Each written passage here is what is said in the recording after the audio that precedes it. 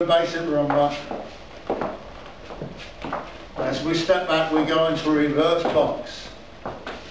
We end up with our foot forward. Okay? So we're going to do a full box.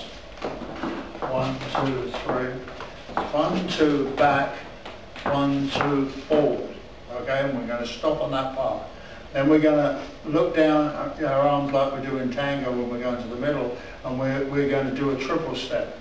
Triple step, triple step, and then we're going to do a jazz box.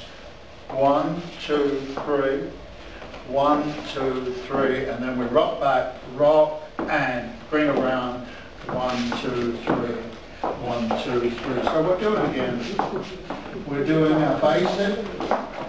Then we go into a reverse box. That tells her that we're going to do something different than normal. And as we put the foot out there, we start out this way with a triple step, jazz box, 1, 2, 3, 1, 2, 3, and back, rock, forward, 1, 2, 3, 1, 2, 3.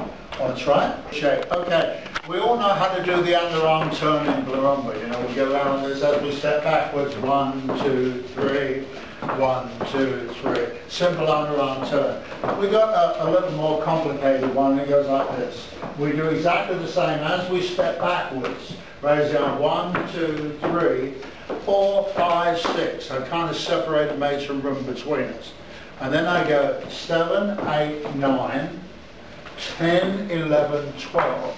And then I go 1, 2, 3, 1, 2, 1, 2, 3, 1, 2, 3. So there's a lot of underarms and so forth. We're actually doing 3, I believe. Let's see, we did the original 1, and then we did 2, and then we did 3, and then we turned once, and then we turned twice, and then back to the rhythm.